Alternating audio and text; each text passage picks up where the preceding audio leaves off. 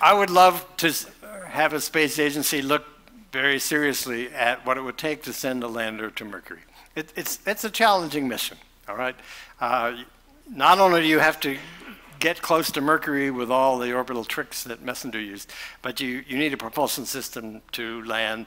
There's no atmosphere. You can't use parachutes to help you like you can on Mars.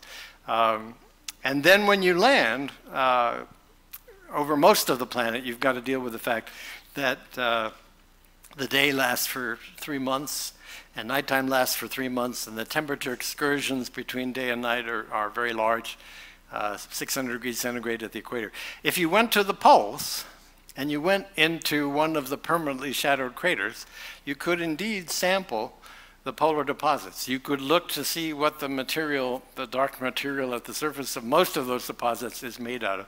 You might be able to dig or core down 20 or 30 centimeters to get to the water ice. The challenge would be that you couldn't rely on solar power. So you'd need to bring a power system. You would not have the diurnal variations in temperature to deal with. You just have cold temperatures, but no colder than space, in fact, warmer. So that would be an interesting place to land, and there would be some interesting things to do.